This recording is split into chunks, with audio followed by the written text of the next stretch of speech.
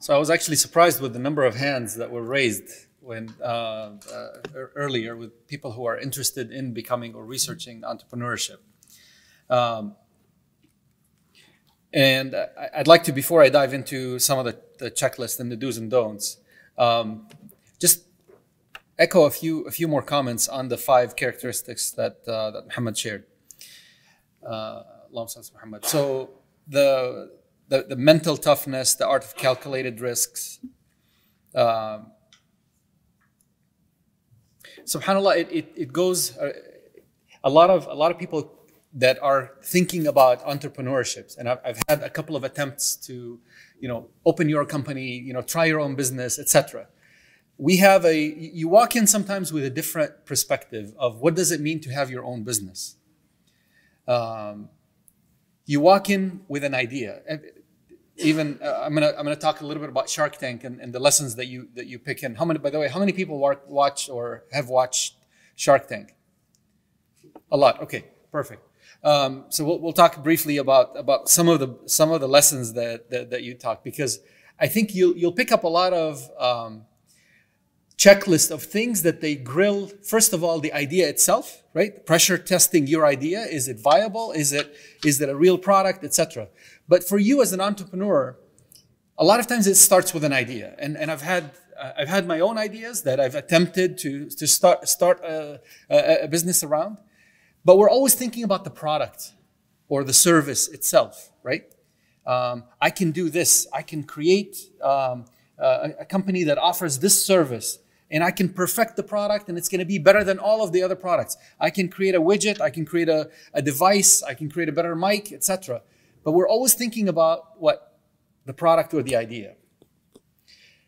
The big surprise for a lot of entrepreneurs that attempt to go into business with just a solid understanding of the product and stop, and not a solid understanding of the market, the ecosystem that you're walking into, not knowing, for example, that there are 3 products that does exactly the same idea. You haven't done your homework. And those are some of the things that you need to be prepared with. It's not just about your product. One of the reasons, actually, my story, one of the reasons why the company or the product that it was a great product. There wasn't a competition. There was not a product that does the exact same thing. But neither me or my partner were willing to quit our job and do what Muhammad was referring to, sell.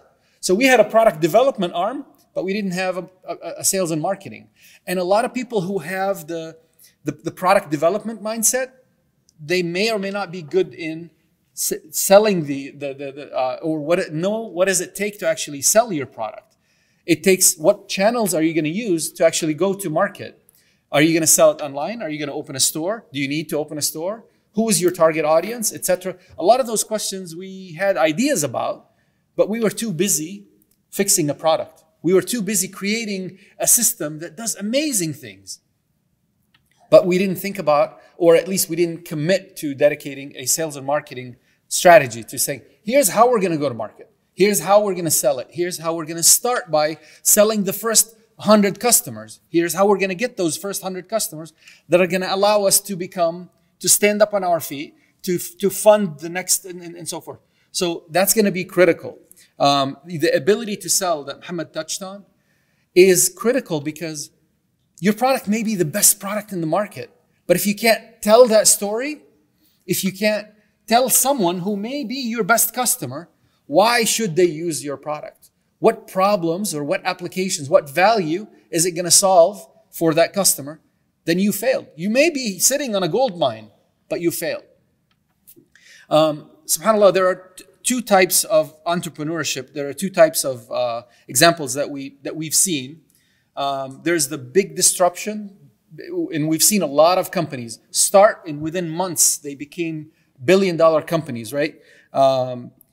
So I'm going to share with you just a couple of data points. Kodak, we all know, well, sorry, not everybody know Kodak anymore. Kodak used to be the biggest name in digital media, photography, right? Best cameras, etc., Nikon and things, but they were the largest. At their peak in 1996, Kodak was $26 billion company with 140,000 employees. Okay, 1996. Kodak was bankrupt in 2012 with 17,000 employees, not 140, 17. So major drop, bankrupt. Who took their market? Any guess? Instagram, photography, pictures. A lot of you guessed it, right? So Instagram, in 2012, the same year, their market cap was $1 billion with 13 employees. Okay? So this is entrepreneurs, right? They started within 6 months, 13 employees, were able to take on a brand new segment. You know what the sad story is? Kodak had the technology in their company. They didn't, but they were too big, they were too slow, they had a disconnect with the market. Again, knowing your customers, knowing the market, understanding who the value proposition and what of your services and as an entrepreneur is going to be critical. So going back to Shark Tank, we talked about they will help you, watching the show at least, will help you understand, how a lot of ideas come to market. What is the path that they took to sell to get their initial, first year? How much sales did you make? Did you sell online? Who are your customers? What are your channels? Are you selling through stores, etc.? A lot of those pressure testing ideas you'll watch them. But really the key thing is understanding the opportunity. For you as an entrepreneur, whether you're making a product that you're going to sell, or you're providing a service to somebody, or you're opening a store you're in distribution and channel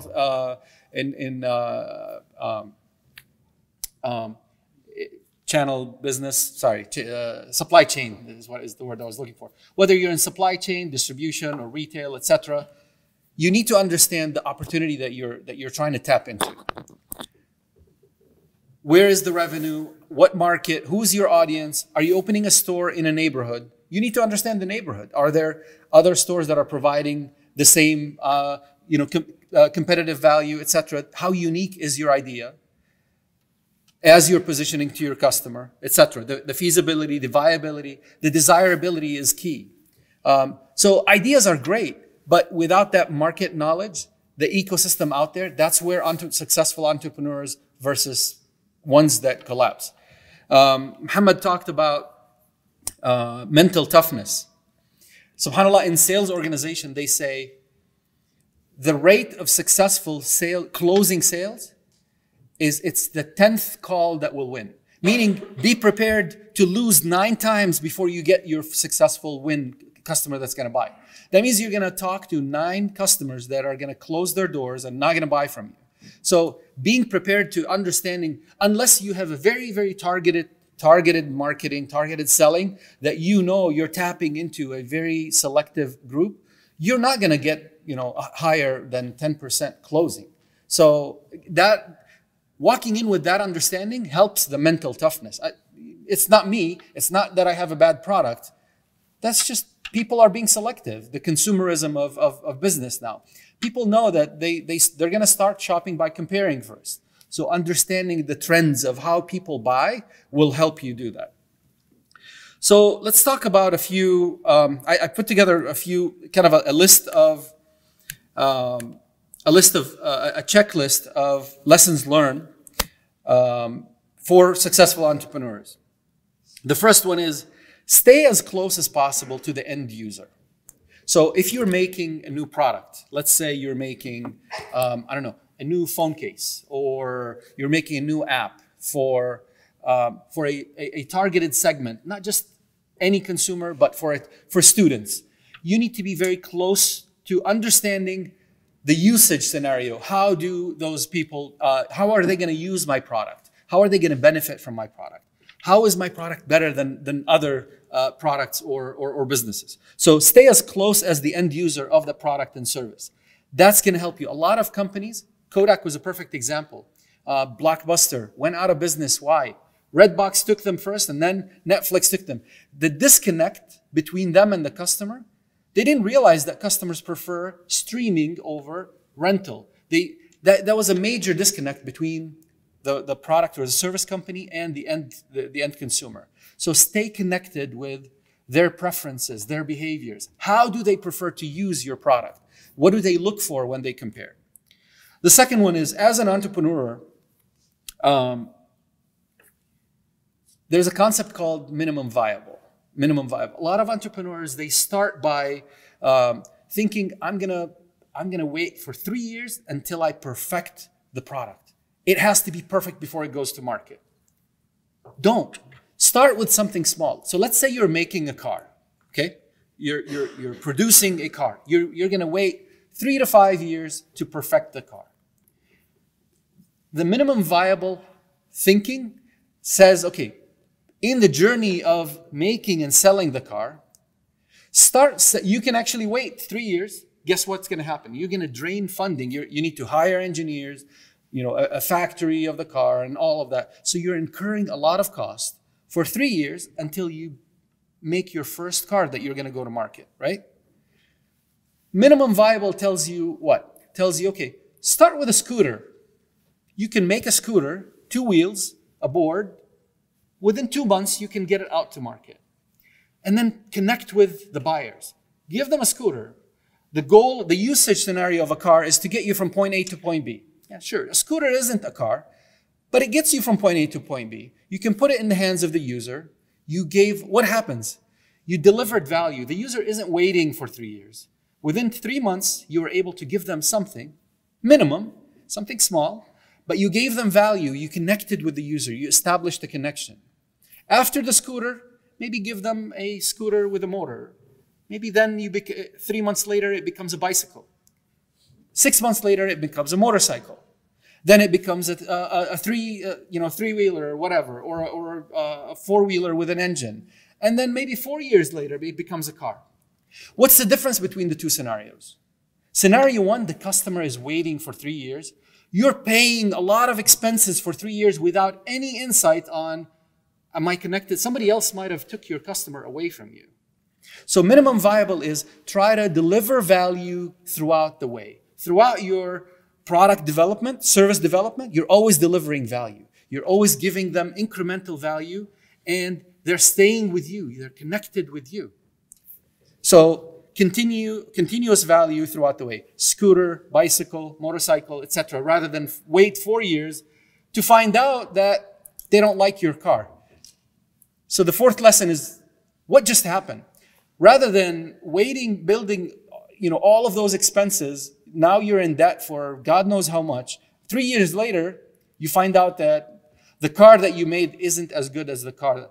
So that's a lot of risk, that's a lot of capital that was invested. Versus, if the scooter failed, what just happened? Okay, you just invested 3 months or whatever, and the cost that you invested is nowhere close. So the model is called fail fast. Don't wait too long until you prove the value of your product. Have a constant fail fast, prove and move. I want to prove that I can actually give this value to my customer. I'm going to prove it throughout the way. I'm not going to wait 2-3 years. And by the way, your investors, the capital investors, aren't going to wait 4 years for you to perfect your product. They want to see results. They want to see tangible results throughout the way.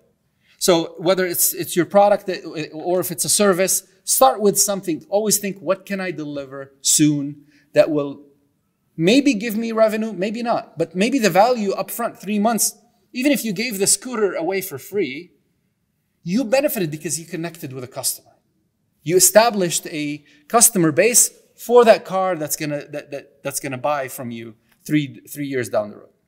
So prove and move, or fail fast. Test and learn as you are developing your products. Don't be discouraged. It's a journey, right? Don't think that once you made your product, that's it. I'm going to spend 2 years perfecting the right product, and that's it. I'm just going to wash my hands and kick back, and I'm just going to go into sales mode. It's not like that. The actual journey is you're going to put the first product out in the market. You're going to get feedback from your customers. Or you're going to open the first store. You're going to get feedback. You need to tweak it. Stick to the customer. Follow, they have a saying, follow the money. Follow their needs, their demands. What are they looking for? What problems is your products and services solving for your customers? There's a big aha moment that a lot of people, subhanAllah, they think that they walked in with the exact same idea that they launched. Sorry, they have the exact same idea that's going to make them a billionaire. 90% of the time, it's not. You have an idea, and as you are interacting with your customer, you're going to mature the idea. You're going to tweak it. You may actually uncover something tremendously bigger than your initial idea. So it may end up morphing into something else. So it's a journey. It's not that that's it. Don't get me wrong. There may be ideas that, yeah, you have it, you deliver it, it's valuable, etc. But most of the time, in your interactions with the market, in your interaction, you may discover that, oh, you know what? Somebody has that exact same product, but what they don't have is this. I'm going to pivot to what the market needs. Stick to the needs. Always have a good read on the market. That's a lot more important than having a good read on the product. Because guess what?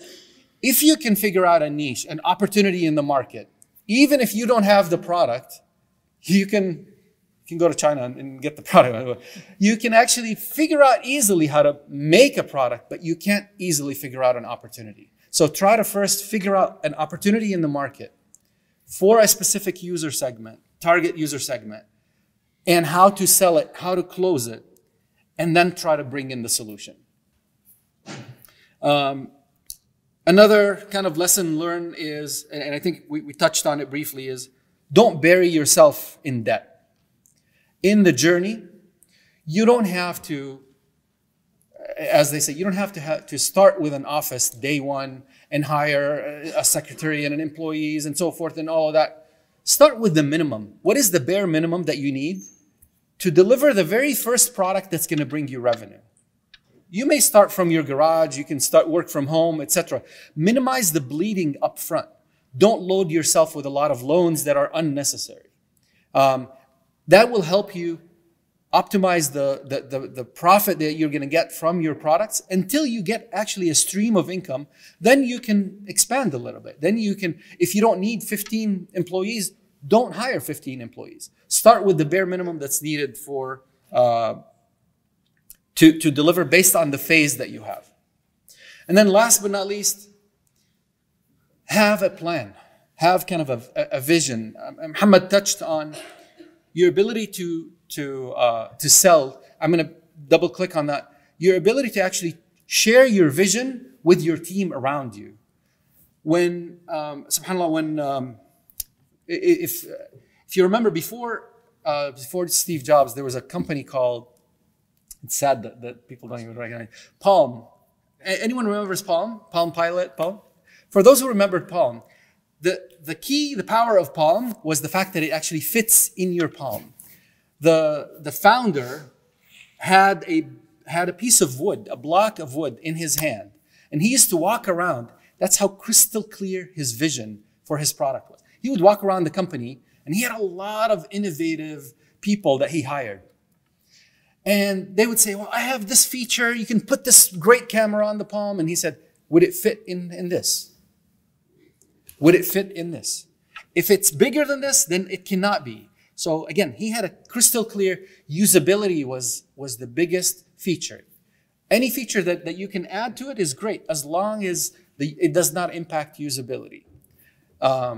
So have a crystal clear vision of your product and what differentiates it, and share it with the people around you. Don't keep it locked. The more people around you can actually share, it's not about make sure they sign NDAs, right? Non-disclosure, non-compete.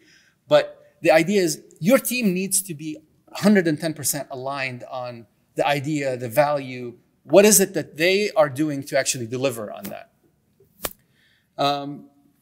So those were a few kind of lessons learned, pitfalls that others have actually gone through in their journey of entrepreneurship. For small, medium businesses, etc. I think Muhammad touched on it. The idea of 1 + 1 = 5, and inshallah we'll talk about it later on this afternoon, keep an open mind for growth. When Muhammad said, think big, don't limit your idea to a small market. Play some what if scenarios in your head. What if you collaborate with someone? What if you put your product and add a new service to it, etc.? So you're thinking of a great device. Well, guess what? What if that device was part of a larger ecosystem? Or play some scenario, some collaboration scenario that leverages potentially other products, other partnerships, strategic partnerships. Maybe it's, I don't want to limit it to technology ideas, but it could be services, right? Uber expanded their domain through what if scenarios with Uber Eats, delivery, and so forth. Keep the same mindset of what if scenarios, expand your horizon of the offerings and the value that it brings to the table.